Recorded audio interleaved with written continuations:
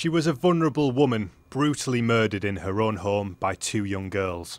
In my experience, I've never ever come across a case like this before, with female offenders like this, and the fact that they were young girls. Her killers used a shovel, a coffee table and a TV. They were aged just 13 and 14 at the time. The pair posted a picture online of them at the crime scene with their victim in the background. After the attack, they rang the police for a lift home before taking a selfie in the back of the van. They each received life sentences with a minimum of 15 years in prison.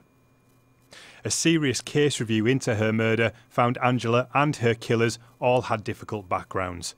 It revealed multiple failures by officials, but concluded the murder couldn't have been prevented.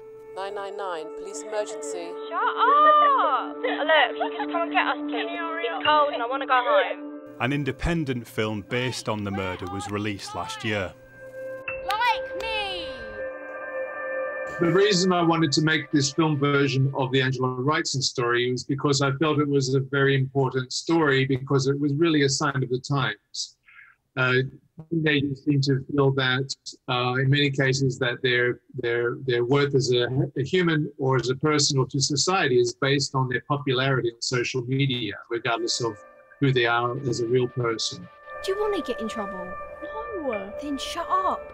The film uses fictional characters. Many of the scenes are completely improvised and feature first-time teenage actors filming themselves on mobile phones.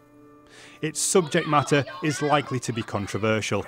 The man behind the film insists it's an important issue that needs to be discussed. It never happened. I understand that some people might think that is a distasteful event to turn into a film. The film itself focuses more on the toxic relationship between the teenage girls. The actual depiction of the murder itself in the film is relatively short. How do you know Brenda? Just everyone knows her. The film appeared at a series of film festivals and was nominated for awards. In October, it will be shown at the Spirit of Independence Film Festival in Sheffield. For a long time, I've been receiving messages from people, especially in the Hartlepool area, asking how they can see the film, and finally this will give them the opportunity to do exactly that. Lee Johnson, BBC Look North.